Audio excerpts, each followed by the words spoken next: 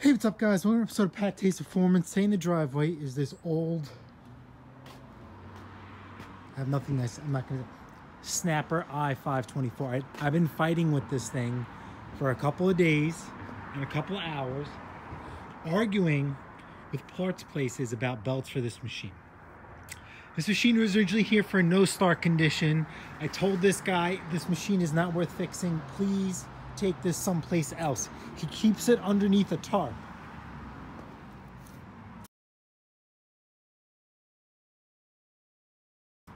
But anyway, he says new snowblowers are $800-900. He wants to spend whatever he can to keep this going.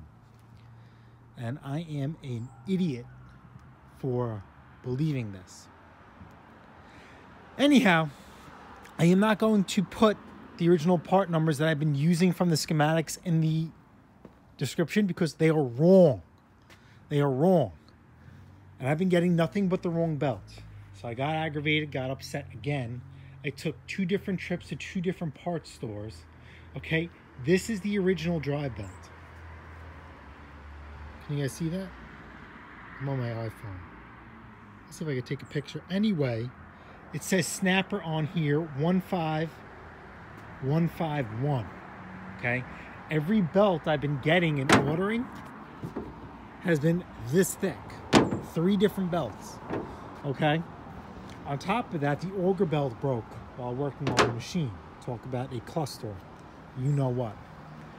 Anyhow, had to go to the parts store. I'm going to show you the correct drive belt for this. Dayco 3L320. Okay, I'm going to put a link in the description where you can get this belt at a better price than I did. My local auto parts store, 25 bucks. 25 bucks.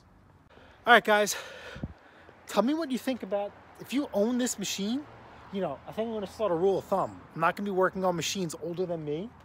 Something as simple as belts should not be this hard or difficult.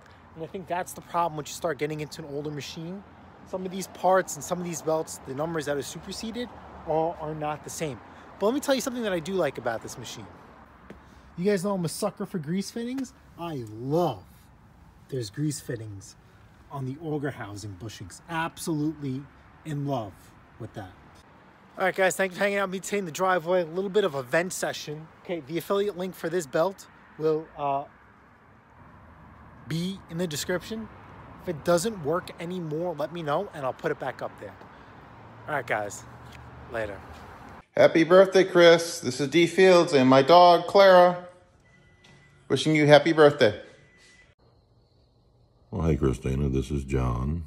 I just wanted to wish you a happy, 25th birthday. I hope everything goes well, you get what you want, and Jason doesn't give you too much heck. You take care. Again, happy birthday. Bye. I've been flying from town to town.